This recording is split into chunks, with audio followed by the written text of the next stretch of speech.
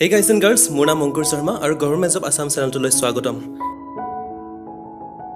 Van ডায়াগ্ৰামৰ দুটা টাইপৰ প্ৰশ্ন প্ৰায় আহে আৰু মই সেই দুয়োটা টাইপে আজি আপোনালোকক দেখুৱাই দিম। এতিয়া প্ৰথম টাইপটো হ'ল এতিয়া তিনিটামান বস্তু দিয়া থাকিব আৰু সেইকেইটাৰ যিটো ৰিলেশ্যনশ্বিপ সেইটো কেইটামান ফটো দিয়া থাকিব বা কেইটামান গ্ৰাফত দিয়া থাকিব বা কেইটামান পিক্টৰিয়েল ৰিপ্ৰেজেণ্টেশ্যন দিয়া থাকিব আৰু সেইবোৰৰ পৰা আপুনি উলিয়াব লাগে এতিয়া কোনটো সেই ৰিলেশ্যনশ্বিপটোৰ প্ৰকৃত যিটো ছবি হ'ব। এতিয়া চাওকচোন আপুনি ইয়াতে ৰিলেশ্যনশ্বিপ এমং স্পেৰো বাৰ্ড আৰু মাইচ। এতিয়া স্পেৰোটো জানে ঘনচিৰিকা চৰাই, বাৰ্ড মানে চৰাই আৰু মাইচ মানে হৈছে নিগনি। এতিয়া আমি যদি চাবলৈ যাওঁ এই ডায়েগ্ৰাম কেইটা, এতিয়া ভেন ডায়েগ্ৰাম হৈছে এটা লজিকেল ডায়েগ্ৰাম। এতিয়া এই যিকেইটা দিয়া বস্তু আছে সেইকেইটাৰ যিটো ৰিলেশ্যনশ্বিপ সেইটো আপুনি লজিকেলি এটা ডায়েগ্ৰামত প্ৰকাশ কৰিব লাগে বা উলিয়াব লাগে। এতিয়া যদি আমি চাবলৈ যাওঁ এতিয়া এইকেইটাৰ মাজত সম্পৰ্কটো কেনেদৰে উলিয়াব পাৰোঁ বাৰু। আৰু স্পেৰো আৰু বাৰ্ড, এতিয়া বাৰ্ডটো যদি এটা ডাঙৰ কেটেগৰী হয় তেতিয়াহ'লে স্পেৰো বা ঘনচিৰিকাও সেই কেটেগৰীৰ মাজতে পৰিব। আমি এটা চাৰ্কলৰে ইয়াৰ এটা বস্তু ৰিপ্ৰেজেণ্ট কৰিছোঁ। এতিয়া বাৰ্ডটো হৈছে এই ডাঙৰ যিটো মই চাৰ্কল আঁকিছোঁ সেইটো বাৰ্ড বুলি ধৰিলোঁ, এটা ডাঙৰ কেটেগৰী চৰাইটো।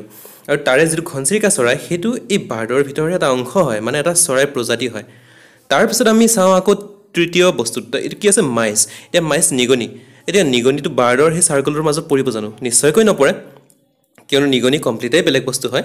নিগনি হৈছে এইটো, নিগনিৰ কাৰণে যদি মই বেলেগ এটা চাৰ্কল আঁকো সেইটো নিশ্চয়কৈ বাহিৰত ৰাখিব লাগিব, সেইটো এইটো চাৰ্কলৰ ভিতৰত অহাৰ কোনো প্ৰশ্নই নুঠে। গতিকে এই ডায়েগ্ৰামটো এতিয়া এনেকুৱা ধৰণৰ হ'ব। এতিয়া প্ৰথম দুটাৰ মাজত সম্পৰ্ক থাকিব কিন্তু তাৰ পিছৰটো সম্পৰ্ক নাথাকে।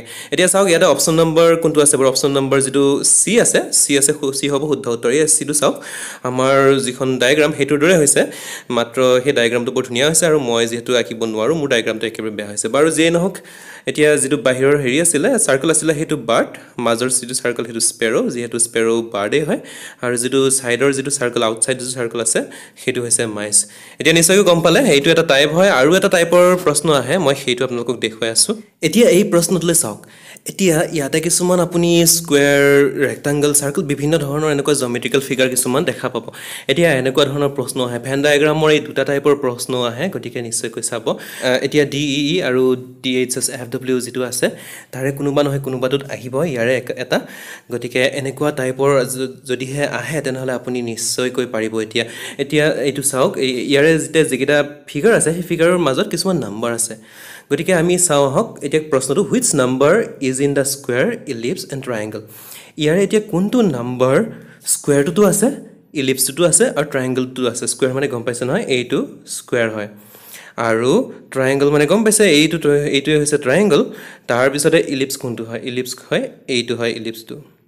এতিয়া যদি আমি চাবলৈ যাওঁ, মই প্ৰথমতে হেৰি কৰি লৈছোঁ, এইখিনি আকৌ মুচি লওঁ, ভালদৰে আপোনালোকক দেখুৱাই দিম। এতিয়া চাওঁ আহক, এতিয়া প্ৰথমতে আমি স্কুৱেৰটোৱে ধৰিলোঁ বাৰু, এইটো হয় স্কুৱেৰটো। স্কুৱেৰৰ মাজত কি কি নাম্বাৰ আছে, 4, 6, 5, 2, 7 আৰু 3 আছে বাৰু। তাৰপিছতে আমি ইলিপ্সটো চাওঁ আহক। এতিয়া ইলিপ্স আৰু স্কুৱেৰৰ মাজত একেলগে কোনখিনি নাম্বাৰ পৰে, মই যিখিনি একেলগে পৰে সেইখিনিহে আঁকিছোঁ। মন কৰিব মই ইলিপ্সৰ বাকীকেইটা নাম্বাৰ অঁকা নাই, মই আঁকিছোঁ স্কুৱেৰ আৰু ইলিপ্সৰ মাজত একেলগে পৰা সেই কমন নাম্বাৰকেইটা, সেইকেইটা হৈছে 5, 6 আৰু 7। মন কৰিব সেই কথাটো। আৰু তাৰপিছত থাকিল ট্ৰায়েংগল। এতিয়া ট্ৰায়েংগলৰ মই সেইকেইটা নাম্বাৰহে আঁকিম যিকেইটা সেই ইলিপ্সতো পৰিব আৰু স্কুৱেৰটোতো পৰিব। আৰু তেনেহ'লে সেইখিনি নাম্বাৰ হৈছে মাত্ৰ এটাই আছে মাত্ৰ নাম্বাৰ, এই 7টো দেখিছেনে আপোনালোকে? সেই 7টো চাওক, মই যিকেইটা ৰঙা বৰ্ডাৰ আঁকিছিলোঁ সেই বৰ্ডাৰ গোটেইকেইটাতে পৰিছে, সেইটো কমন নাম্বাৰ হয়। তাৰমানে সেই 7টো স্কুৱেৰটোতো আছে, ইলিপ্সটোতো আছে আৰু ট্ৰায়েংগলটোতো আছে। গতিকে ওলাই গ'ল, গতিকে যিটো অপশ্যন নম্বৰ চি হ'ব সেই চিটো হ'ব শুদ্ধ উত্তৰ। এতিয়া এনেকুৱা ধৰণৰ প্ৰশ্ন আহে, এতিয়া এনেকুৱা ধৰণৰ প্ৰশ্ন কেতিয়াবা স্কুৱেৰ ইলিপ্স নিদি, কেতিয়াবা এই স্কুৱেৰটো ধৰা হ'ল কেতিয়াবা ডক্টৰক বুজাব, কোনোবাটো ইঞ্জিনিয়াৰক বুজাব, কোনোবাটো কিবা বুজাব, মতা মানুহ বুজাব, তেনেকুৱা ধৰণৰ ৰিপ্ৰেজেণ্ট কৰে। আৰু তাৰপিছত কিবা এটা নাম্বাৰ সোধে, সেই নাম্বাৰটো যেনিবা কমন নাম্বাৰ আপুনি বিচাৰি উলিয়াব লাগে। আৰু তেনেহ'লে আপুনি এবাৰ ভালদৰে ভাবি চাব, এবাৰ ড্ৰ কৰি চাব কোনটো কাৰ কমন পৰি আছে, কোনটো ডায়েগ্ৰাম, আৰু তেনেহ'লে ইজিলি উলিয়াব পাৰিব।